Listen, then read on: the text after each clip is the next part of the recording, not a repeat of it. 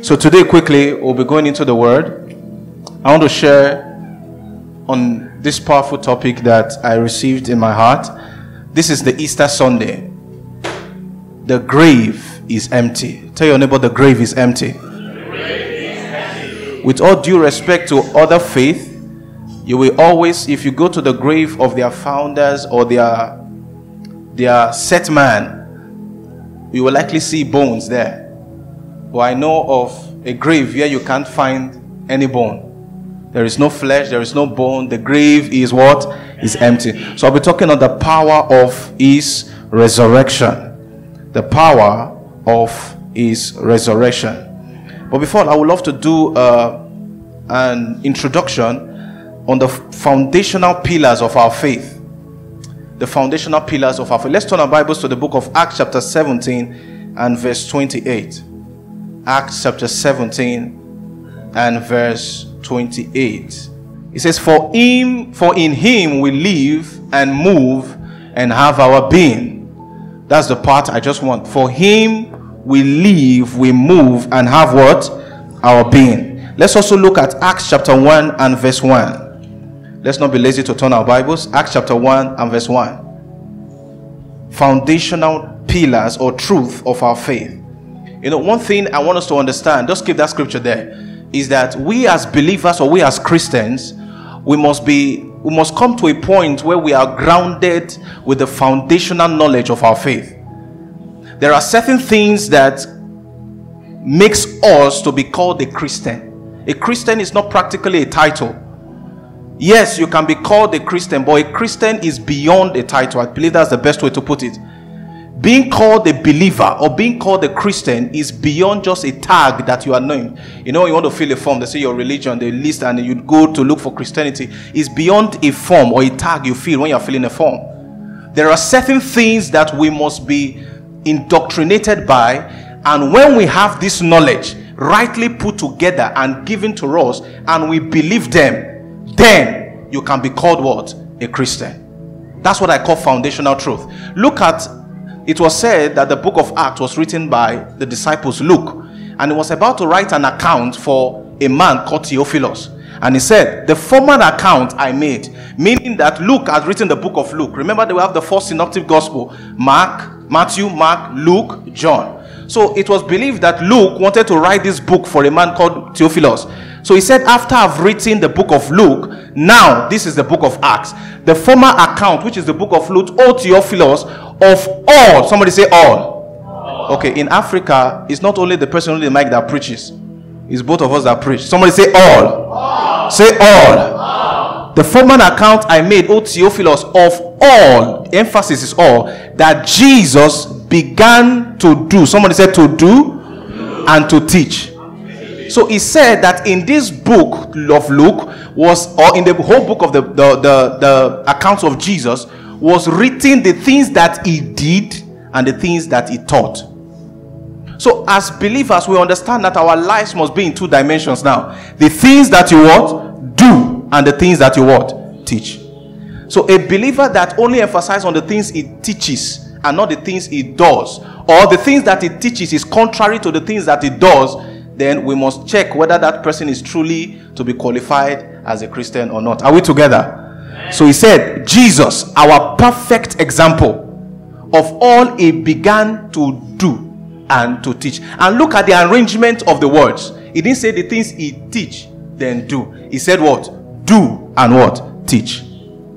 So when we talk of the gospel, or when we say preaching the gospel, what we are saying is the gospel is everything that Jesus did and what? Taught. The gospel, or the foundational truth of Christianity, is everything, all that Jesus did and teach. If you forget everything I say today, this should not leave your mind.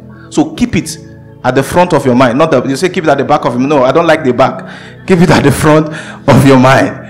Everything about the gospel is all that Jesus do and teach. So when we say go and share the gospel, what are we saying? Go and share the things that Jesus did and what? Teach or taught. Thank you, man. Praise Master Jesus.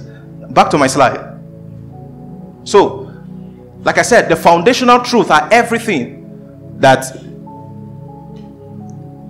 is what makes the believer a Christian, what makes the believer believers. These are the things that must be believed, must be known by every Christian. You must know these things, that when you are called upon or asked at any instance, what makes you a Christian, you must have 1, 2, 3, 4, because I'll be listing 4 things that makes us believers. 4 things we must believe, irrespective of our denomination, irrespective of where we came from. Like we in this place now, we're a combination of different ethnicities, different continents practically. What the Christian in Malaysia and the Christian in US, they must believe the same thing to be called a Christian. A Christian in Nigeria should come here and still feel among God's people, because what makes them a Christian in Nigeria should be the same. 2 plus 2 in Malaysia is what? 2 plus 2 in Nigeria is also 4. Why didn't Malaysia change 2 plus 2 to be 6? Because there is a formula that was used in Nigeria, and the formula is universal. Somebody say universal. Universal. The formula is the same everywhere. Amen. So the things that you believe to be a Christian in another country must be the same you believe to be a Christian here. Amen. That's what we are saying practically. So this will not cause any divide, irrespective of the denomination will come from, irrespective of the ethnicity. That's why God says the gospel should be preached to every tongue, tribe, kindred, nations. Everywhere the gospel. So the gospel must be the same that we are preaching everywhere. Why then do we have divisions? Oh, this believe this, this believe that. There can be difference in the doctrine of the church, but in the foundational truth of this thing called the Bible is clear. I wonder why we confuse many things when it's clearly written. So it's maybe either we don't understand English or we don't know how to interpret English, because it's written clearly. The formula for receiving Christ, the formula for being a Christian was clearly written in the Bible. So we're going to look at, because of time I will rush, because when it comes to this thing, it can take 3 hours to only dissect this. But go back to there's something I want to pick now. Now, the truth, I said, is like a knife. It's like a knife. A knife is not a bad object, but though it can what? Cause harm to you. So the knife becomes harmful only when it's handled when it's handled wrongly or improperly. So that's how the truth is. See, do you know that half truth or wrongly interpreted truth is more worse than a lie? It's better we know that something is a lie and is a lie. But when it's not when the truth is twisted in a way and in a manner, it becomes harmful to us. That's why Paul says in 1 Corinthians chapter 3, 6 to 11 and 1 Corinthians 2, 2. If you can quickly turn there. Paul was saying that I am a wise master builder. So Paul was talking to us as a builder. He said this thing is about every person that God has given the grace to go and teach the gospel is a wise master builder, because what you are doing is you are building the life of people. That's why they said the school is the place where futures are formed. It's a place where futures are made, because whatever is taught in school will affect the destiny of a child. So also when we come to the house of God, we are taught the word of God. And if you are given the privilege of preaching or teaching the word of God, which every one of us have been given that assignment in the Great Commission, we must be like what? A wise master builder. See, it says, I planted, Paul speaking. Apollos watered, but God gave the increase. Verse 7. Verse 7. So then, neither he who plants is anything, nor he who waters, but God who gives the increase. Quickly, verse 8. Now, he who plants and he who waters are what? Are one. There are some of us, it's not every one of us that may hold the mic per se, but every one of us have an assignment to ensure that the gospel is spread abroad. For example, pastor preaches, I do social media. Everybody is partaking. He takes his time to prepare the word and come to teach God's people. I take the word, digitalize it and spread it out. So everybody, that's what this place is trying to say. Go to the next verse. But we receive our own reward. For we are God's fellow workers. We are what? God's fellow workers. Are we together? Amen. You are God's field and you are God's what? Building. Next verse. According to the grace of God which is given to me as a what? Wise master builder, I have laid the foundation, and another build upon it. Let each one take heed how he builds upon it. The last verse 11. For no other foundation, this is the emphasis now, for no other foundation can anyone lay than that which is laid, which is what? Christ Jesus.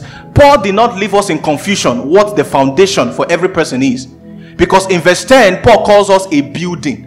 And you can't have this structure we have without a what? A foundation. And Paul is saying in verse 11, he says that, verse 11, sir. He says, for no other foundation, don't entertain any other foundation should be laid, apart from the one which is already laid, which is Jesus Christ. And in 1 Corinthians 2:2, he said that I decide to know nothing except Christ and him crucified. That will introduce me into our topic proper for today. He says the foundation that I want each and every one of us to have is the foundation of Christ. He said, for I determine, it's a deliberate determination not to know anything among you except Jesus Christ and him crucified. So Jesus was crucified, and this is the foundation we must have as believers. Hallelujah. If this is your foundation, then you are secured. If this is not your foundation, then we have another opportunity today to repair your foundation. Because I tell you for free that if the foundation of a house is faulty, no matter how beautiful and nice the structure and the interior is, it will still collapse. True or false?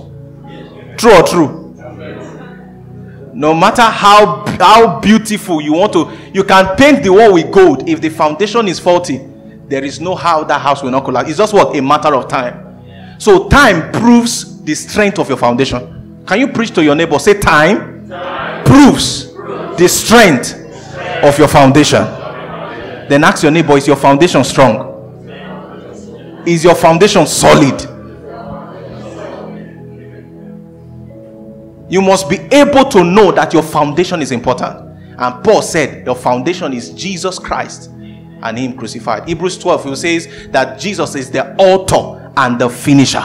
He begins your Christian walk and he ends your Christian walk. Praise Master Jesus. That's why we started with Acts 17:28. It says, in him I live, in him I move and have my full being. My everything is in Christ Jesus. My life is hidden in Christ. Everything I am now, everything I will be is in Christ Jesus. That is the confidence some people have, that they know that their future is secured. You know, there's this song, because he lives, I can face tomorrow. Because he lives, all fear is gone. Because I know he owns my future. My life is worth a living just because he... Listen to the lyrics of that song. It's not just a song, it's an assurance that because Jesus lives, I can face tomorrow. Because of the resurrection, I know I have a guarantee for tomorrow. I have no fear for tomorrow. You can ask, what with your, they usually ask us, what's your 5-year plan? What's your 10 years plan? I have no fear for the next 10, 20, 30 years because Jesus lives. That is the emphasis. That is the glorious gospel that we came to preach. That because Jesus lives, no matter what your tomorrow is, you can be sure. Just like the disciples with Jesus on the sea, they were traveling to the land of, the Gadarenes or so. The Bible says there was a great storm and Jesus was sleeping on the boat. It would have been simple. I would have gone. Whatever Jesus was doing was what I must do. He was sleeping, I will sleep. If we want to die, we die together. Simple as that. But the disciples were worried. They were shaking. Why Jesus was sleeping? If you read the book of the account of Mark, the Bible says that the water had filled the boat. The Bible says the water had filled. If water is entering the boat, it starts from the bottom, right? And it fills. The Bible says the water has filled. And Jesus the Bible says he was sleeping inside the chambers of the boat. So I don't understand. The water has filled Jesus and he was... What kind of sleep is that? What kind of sleep would Jesus be sleeping? Water filled the boat and he didn't trouble. The Bible says they came and they smote him. Smote him means they spanked him to wake up. The extent of the peace and the rest Jesus had in the midst of the sea, not by the bank of the river, the midst of the sea. If Jesus has that dexterity to be able to sleep in the midst of the sea, come on, that's a good partner to have in the journey of life. Jesus is the most only trusted partner to have in the journey of life. Praise Master Jesus. Next slide. Sorry, I promise not to treat this like my PhD defense. Next slide. Okay, now quickly, the foundational truth that establishes the gospel and you as a believer. What establishes you? Sorry if it is too small. What establishes you as a believer? What are the truths that you must hold and believe to make you a believer? Number one, the humanity of God. Quickly turn to 1 Timothy chapter 3 and verse 16 for me. Thank you, sir. 1 Timothy 3 and verse 16. It says, for this is the great mystery of godliness. 1 Timothy 3:16. The Bible says here, it says, without controversy, great is the mystery of godliness. What's that mystery?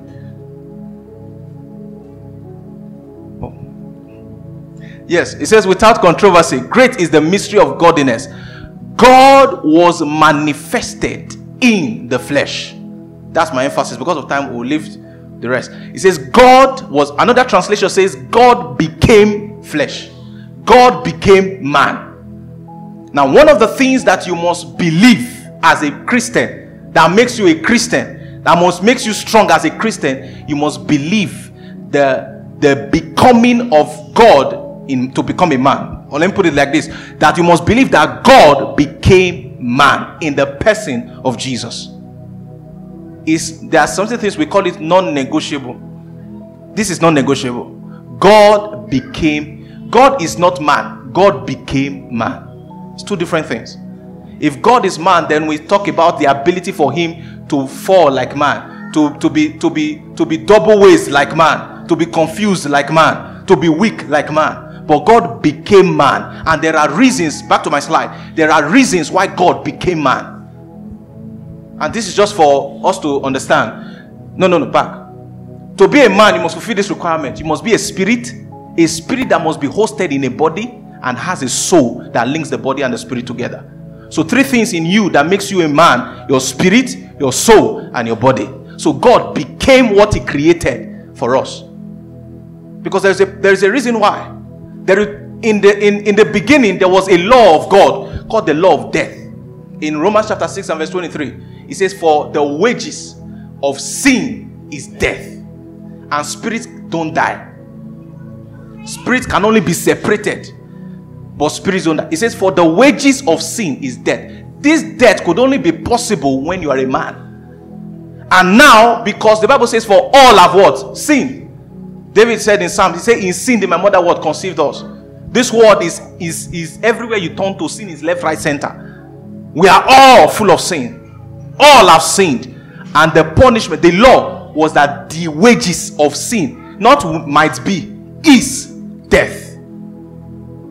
So all of us were supposed to be sentenced to death. We were sentenced to death, not even supposed. We were all sentenced to death. And by the way, John 3:16 now says, for God so loved the world that he didn't want to see the beauty of his creation, that he loved so much, be sentenced to just death. What God had to do, the Bible says he had to become the man. Because we may have Mr. Richard is a lawyer, was a lawyer, and he could understand some terms in these things. That the person that, for example, if a man sinned, a spirit cannot pay the price, because it's not of the same natural habitat. If a dog sin, you cannot punish a man for the dog. So in the laws of God, if spirit is responsible for a situation, it's the spirit that must be responsible for the solution.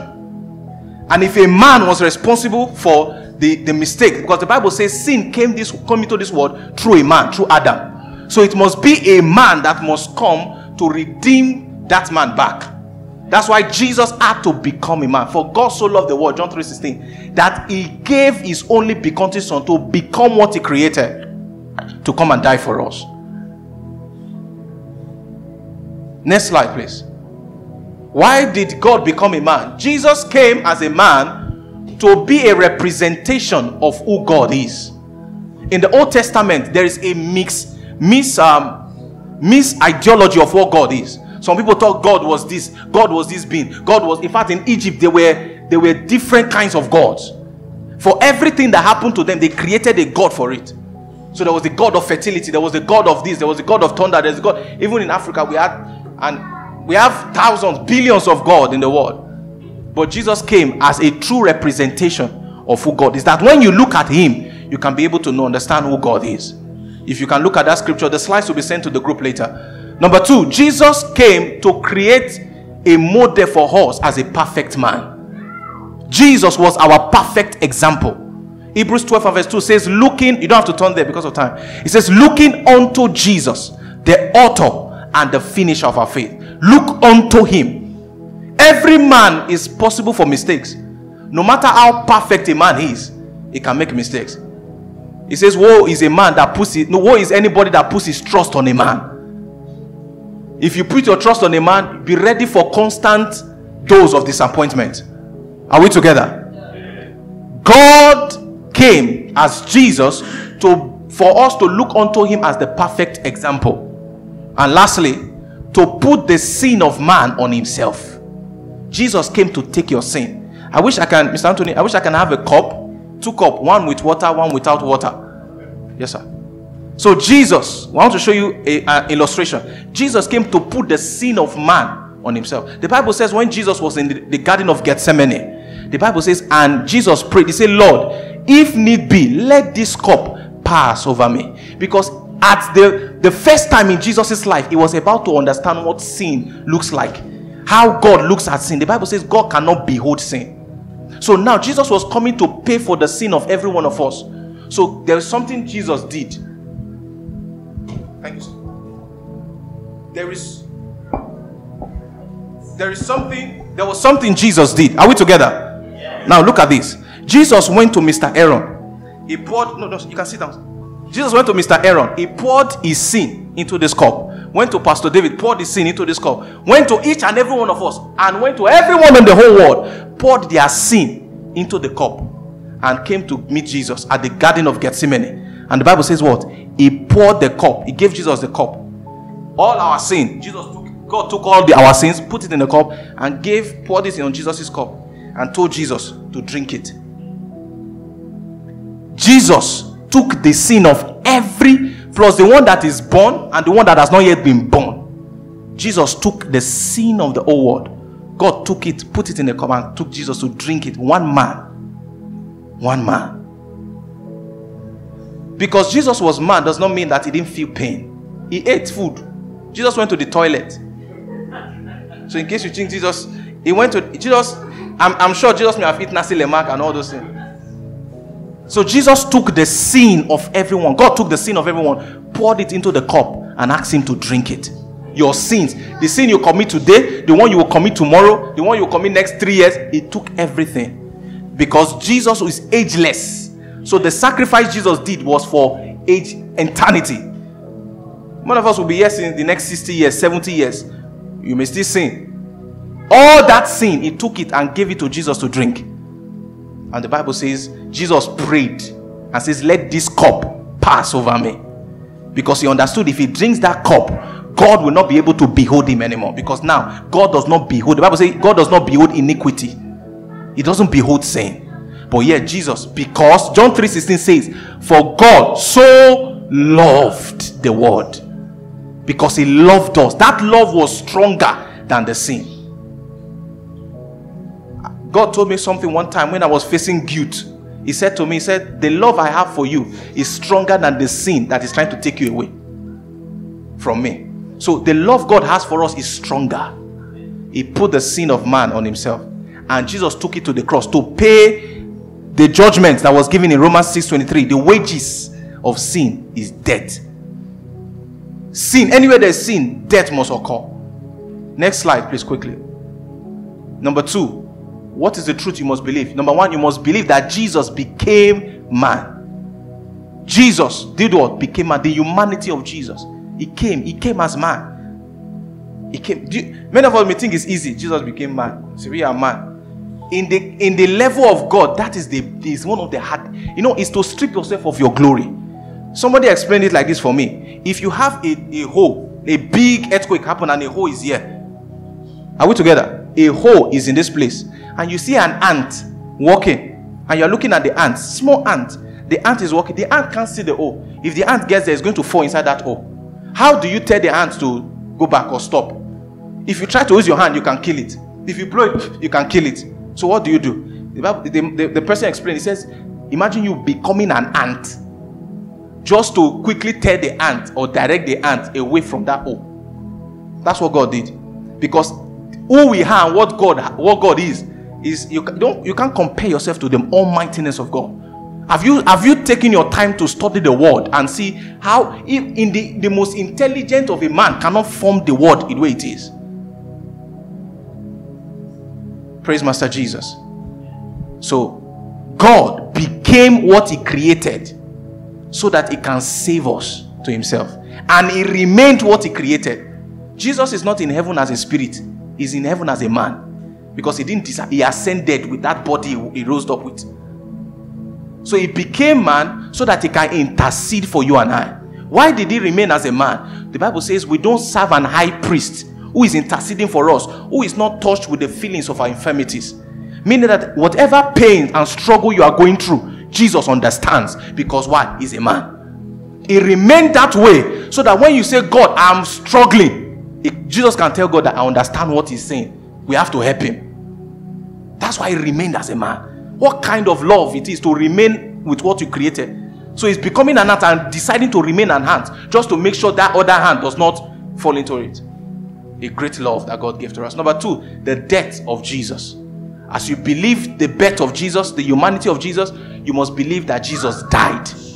Hallelujah. You must believe he died. What's the significance of his death? Because of his death, he had the legal right to go to hell. Because every soul that dies will go to every soul in sin that dies will go to hell. Are we together? It's in scripture. Any soul that sins will go to hell. Number 2, his death was the highest revelation of God's love to us. The highest revelation of your love is in death. That's why the Bible tells, when we are dragging in our little study of marriage, I don't understand why we drag husband and wife. They say the husband, wife, you must do the wife. When that argument comes of what the wife should do, what the husband to do. If we should follow scripture, God gave man the highest role to play. He only told the woman submit, but he told the man love as Christ loves the church and gave his life for it. So for everyone that wants to get married, my brothers that are single, know that what God is saying is that you must, as you are getting married, means you are saying that this one, I will die for her. So Jesus' death was a high revelation of the love of God, the highest, that Jesus had to die on the cross. Jesus had to die for us.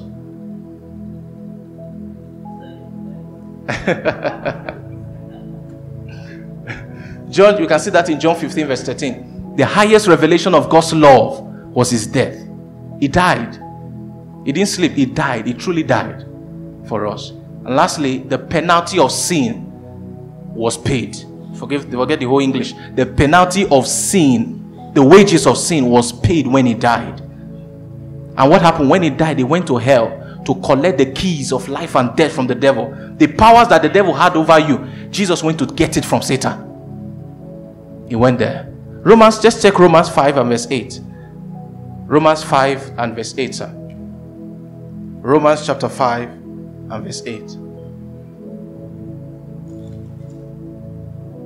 It says, but God demonstrated his own love to us in that while we were still sinners. You see this point here, that Jesus did not wait. It was a risk Jesus was taking. Jesus never had any assurance that we will accept him. So he died. It's like paying up front. I want to buy something from someone and I pay up front. What's the proof that the person will truly deliver that product? What if the person does not deliver? What else? It's a waste. The person can run with the money. But Jesus paid in advance and had faith that we would come to the knowledge of his love and give our lives for him, or receive his life into us. He says, but God demonstrated his love to us in that while we were still sinners, Christ died for us. He didn't wait to say, okay, let me see if they will change. If they will change, then I will go and die, so that I'm sure that my death is not in vain. That love took that risk for you and I. But God demonstrated his love, that while we are still sinners, Christ died for us. Praise the Lord. Number 3, second to the last one. The first one is what? The humanity of Christ. That God became man. The second one is the death of Jesus.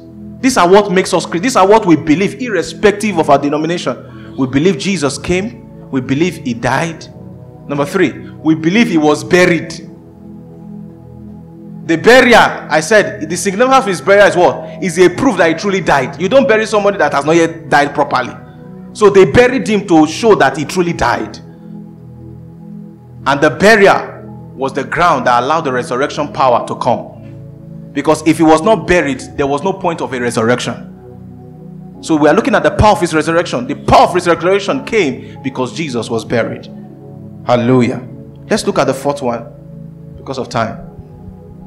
Number 4, you must believe his resurrection, his ascension, and his exaltation. Say it together. His resurrection, his ascension, and his exaltation.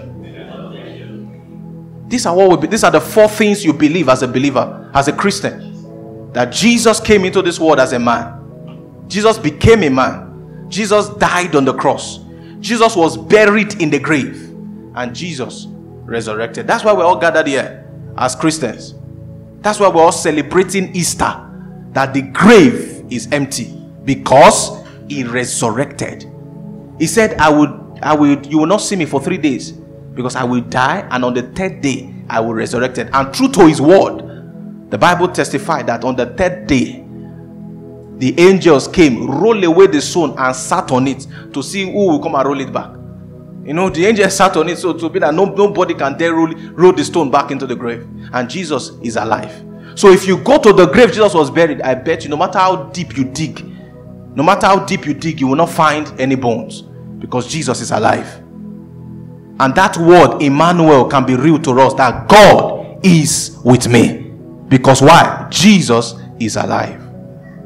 This is the assurance you have for your future, that Jesus is alive. And the one that is risen has said that I will never leave you nor forsake you. I will never leave you disappointed. That anytime you call upon God, the reason he answers is because he's alive. Tell your neighbor he's alive. You are not saying it like you believe it. Tell your neighbor he's alive. Give your neighbor a push. Say he's alive. The reason Jesus, the significance of his resurrection is that he paid for the atonement. He resurrected and went to the high place in heaven, the altar in heaven, and put his blood there. That any time we fall short of sin, of the glory of God, when we say, Lord have mercy, God can take his blood and wash us clean. You remember in the Old Testament, every year you come and sacrifice a 1 year, 1 day old lamb for the remission of the sins of the people every year. Now imagine we have to keep doing that. By now the people that don't have enough money would have been condemned. So you see the power of the sacrifice of Jesus. But Jesus, because he's ageless, Jesus he doesn't have a date of, he doesn't have a death date, because he resurrected and is ageless. Means that the sacrifice of Jesus is what? Ageless. That's why tomorrow I can say, Lord have mercy, and there will still be blood to be able to wash me clean. Because why? Jesus is alive now and forevermore. And there is, do you know, he ascended to heaven and sat at the right hand of God. Means there is nothing on earth that can ever kill him. So we cannot be afraid and say, the Jesus that will save us or forgive our sins, if they catch him and shoot him now, he's dead. We cannot have that fear, because he went to the right hand of God. So except you can go ascend to the right hand of God with your gun, and you can no way, no, it's not possible. So our assurance is that he did not only resurrect, he ascended to heaven and he was exalted. And God said, all powers in heaven, on earth, and beneath the earth has been given to Jesus. All powers. Somebody say all powers. All powers. Not some, not half. All. All means what? All. All powers has been given to him. So the power of his resurrection is that the fact that as all powers are given to Jesus, Jesus came and took all the powers and gave it to you and I. Hallelujah. Jesus took that same power and gave it to you and I. That's why the Bible says in Romans, it says we are more than conquerors. So the reason I can tell a demon, get out, and he obeys me, it's not because I did anything. No, it's because I have faith in the one that did everything. This is where we don't see ourselves by self-righteousness. Because even in quotes, the most holy man of God or the most holy bishop is saved by the same blood you and I were saved with. God didn't use a special blood and save this one and use another. No, it's not different Holy Spirit in them. The same. All powers given to the pastor, given to the members. All powers. When we say everybody should pray for one another, because it's the same power at work in the pastor that's at work in you and I. So the job of the man of God is to make sure that your eyes sees the power that God has placed in the inside of you. All powers. The Bible says we are more than conqueror. What that means is that Jesus went to the boxing ring, fought the match, won the match, and gave you the belt. That's what makes you more than conquerors. It makes you more than conqueror. He fought the fight, won the fight, and gave you the trophy. So when you use his name, what you are saying is, by reason of the fight and the victory Jesus had, I am liberated. Look at the next slide. It's very important here now. There's what we call the mystery of identification and the mystery of oneness. If Jesus did everything and won the victory, where is now my place in this? How am I now included in this? In Romans chapter 11 and verse 11. Can you turn there for me? Romans 11 and verse.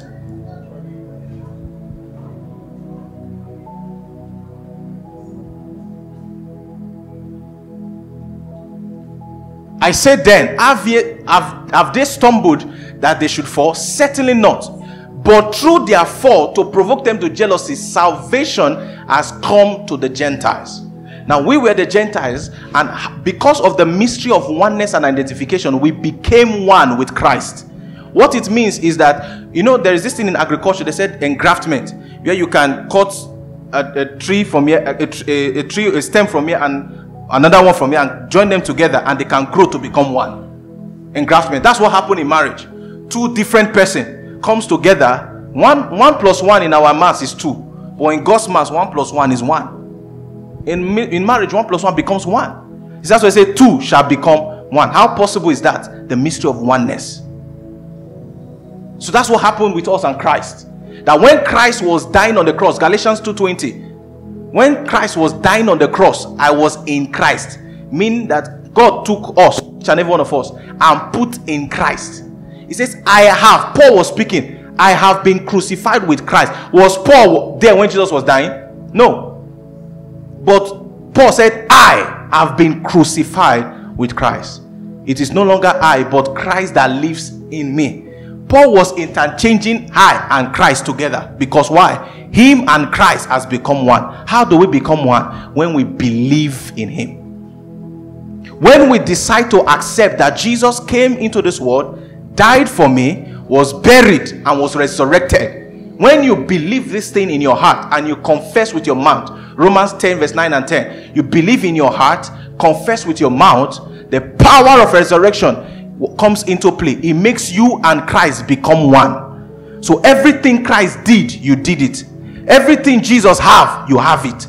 Everything Jesus, anything that cannot happen to Jesus should not happen to you. That's what it means. You and Christ has become one. That is why Jesus will say, you would lay hands on the sick and they will recover. He didn't even say pray. He said lay hands and they will recover. Meaning that your hands has become the hands of Jesus. Your eyes has become the eyes of Jesus. Because why? You and Jesus has become one. And Jesus told the Mary and Martha, he says, I am the resurrection and the life. Meaning that nothing dies with Jesus. That means nothing should die in your hand. Your business cannot go down. With this understanding is how you activate the power of the resurrection. Go to the next slide. Because I'll be ending with this. The next. How to access the resurrection power of Christ. Number 1, I said believe in and receive Jesus, who is the resurrection and life. How do I exercise this power? Do you know the power it is to raise up someone that was dead for 3 days? The power. The Bible says, for the power that worketh in Christ, in raising him up. Ephesians 1. You don't have to turn there. Ephesians 1, you can, verse 18 to 19 and 3:20 to 22. It says the power at work that raised Jesus from the dead.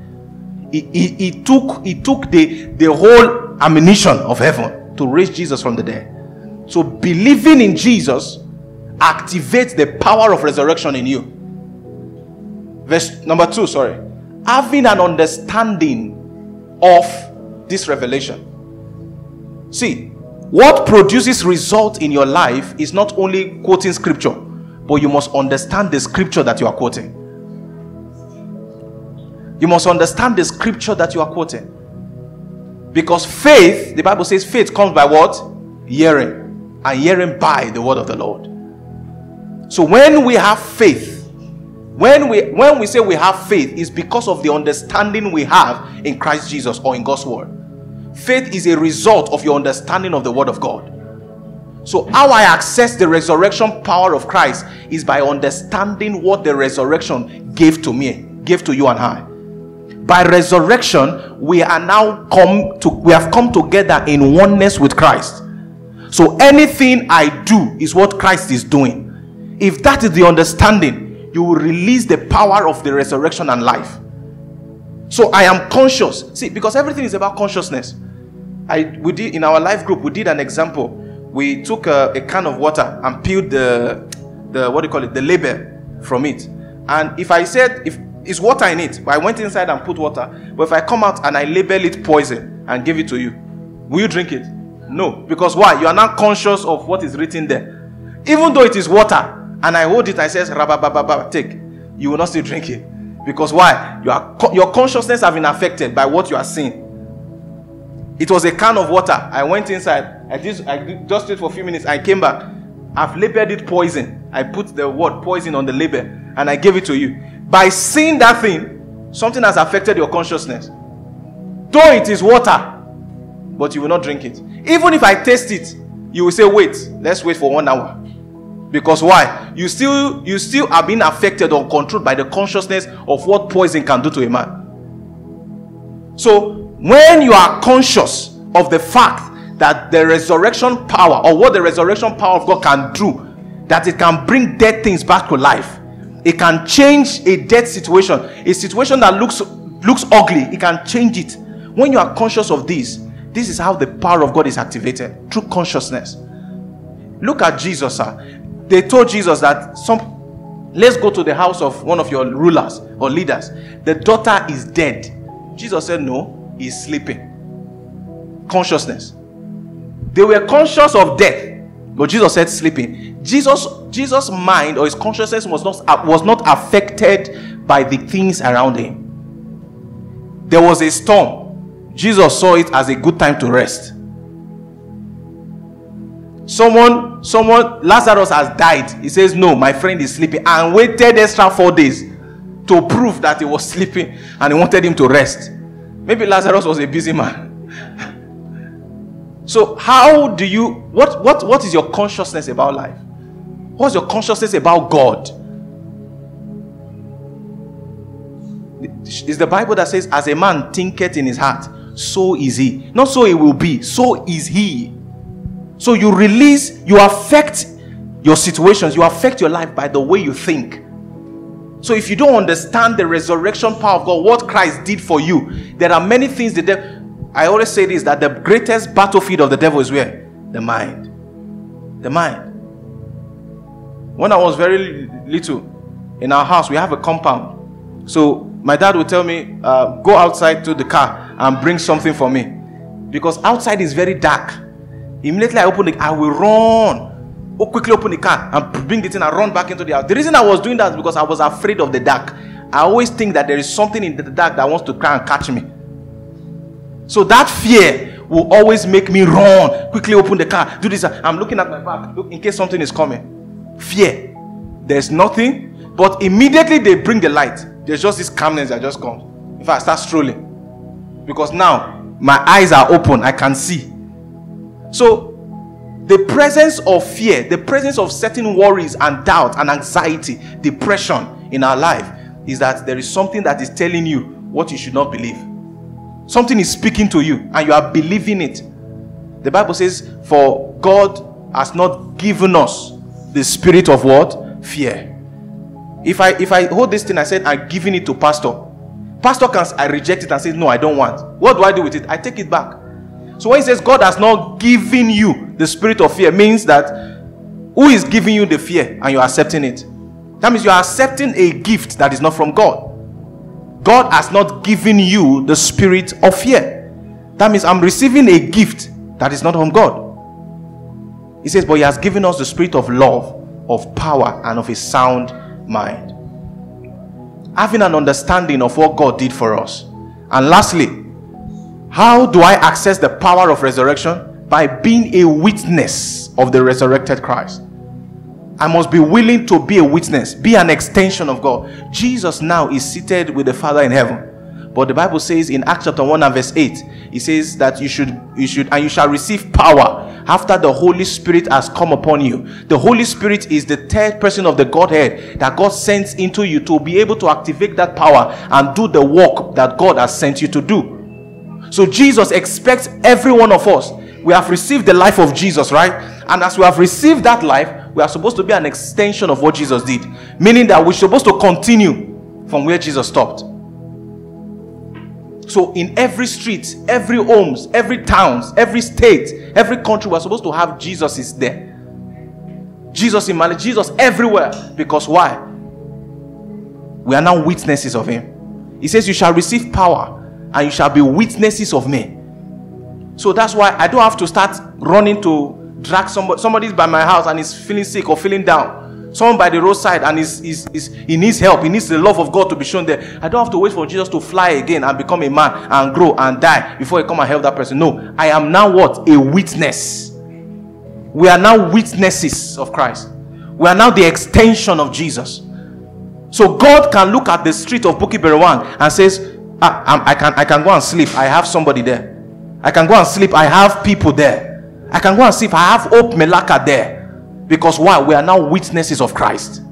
The reason we've not seen revival, the reason we've not seen the power of God move in our cities, in our towns, is because people have decided to just hold the power that God has given to them and keep it in their house. We need to go out there. That any time we walk on the street and minister and talk to people, they feel the presence of God. They know that God can touch them through us.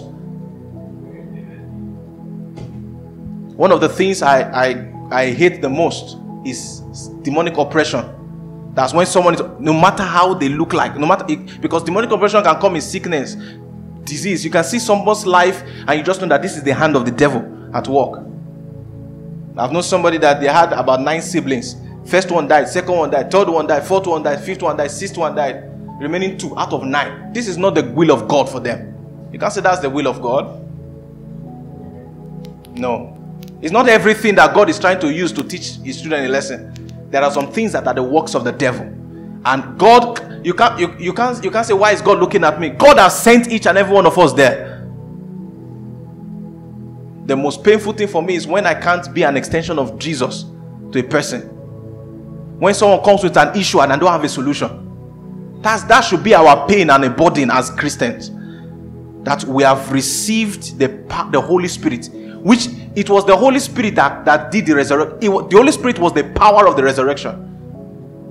And when we receive Christ, the Holy Spirit enters into us. And yet we can't do the works of Jesus.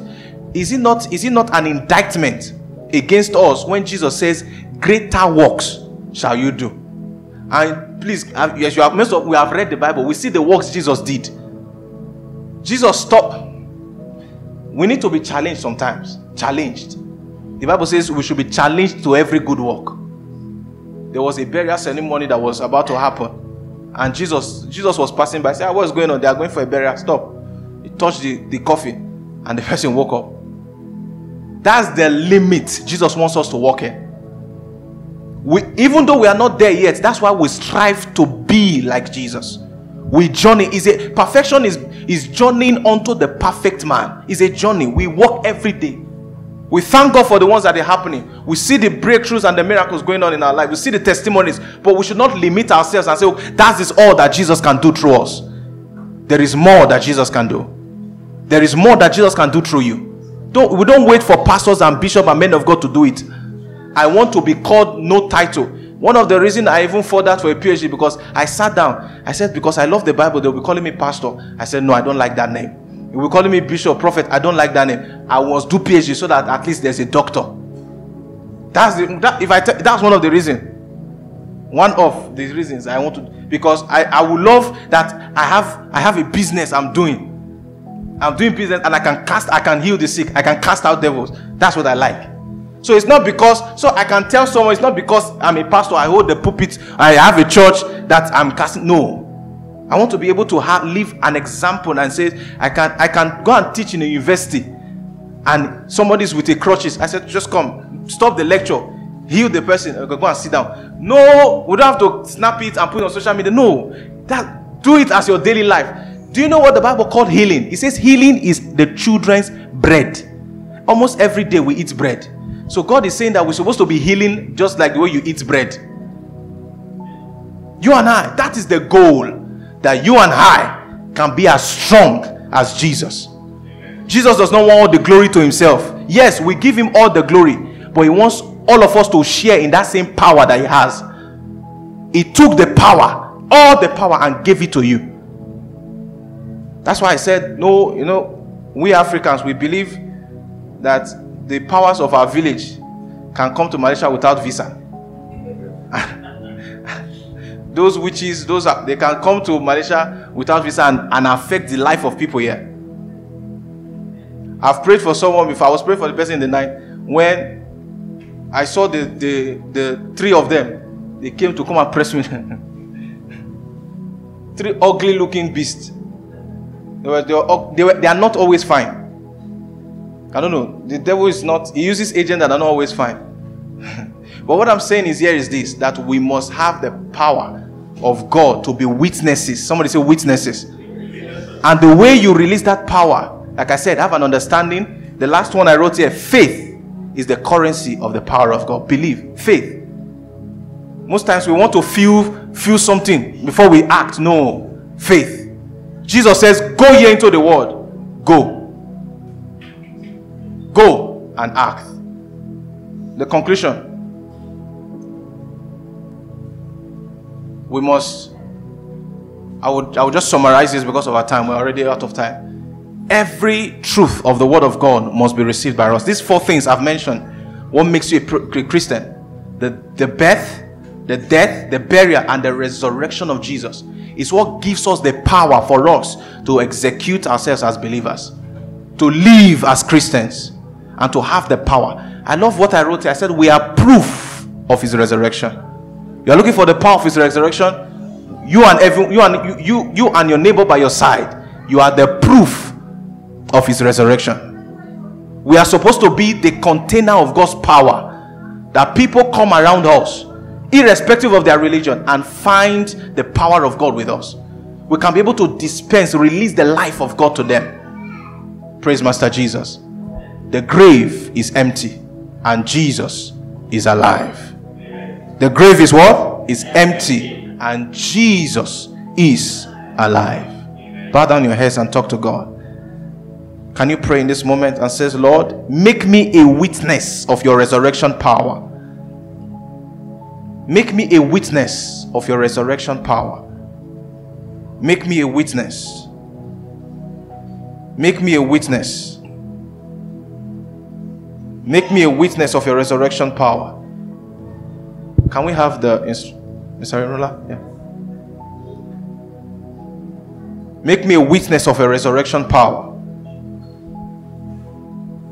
Make me a witness. Father, we thank you for your word. We ask, oh God, that as we go out today, let the power of your resurrection be at work in our lives. That every of our neighbors, our friends, our colleagues will look at us and receive the resurrection and life. They will be able to see Christ and Jesus through our lives in the name of Jesus. That will bring revival to our street, to our homes, to our friends, to our families in the name of Jesus. Thank you, Father, in Jesus' mighty name. Amen.